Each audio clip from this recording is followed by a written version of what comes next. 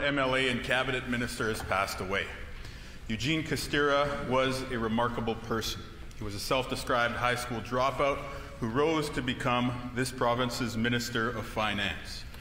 Mr. Kostyra combined the pragmatism he learned as an electrician with the sophistication he picked up in climbing to the highest offices in this province. And yet, those achievements never changed him. He liked a beer, a burger, and his tunes until the end. After his time in elected office, Eugene remained active politically, both in the NDP and in the union movement. Mr. Kostyra cultivated generations of progressive activists, political operatives, and elected leaders, myself included. The huge number of people he mentored tells you something important about his character. I remember one time, after imparting some of his wisdom to me about helping working people, about managing the economy fairly, about being responsible with public money, he asked me point blank, "Are you going to run for leader?"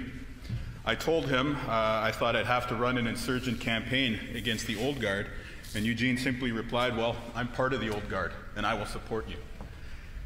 Every time I saw him after that, even before I announced, he'd greet me with, "How's my leader doing?" And that's the way he was, authentic and direct. In the prism of those interactions, I came to know the Eugene that so many others did. He personified the best of Manitoba, hardworking, good-natured, and straight up.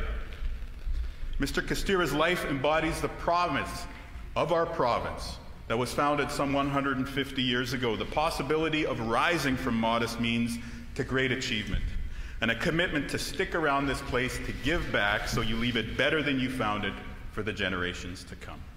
To Jerry, to their kids, to their family, thank you for lending us so much of Eugene for these many years. Our hearts are with you. See you again.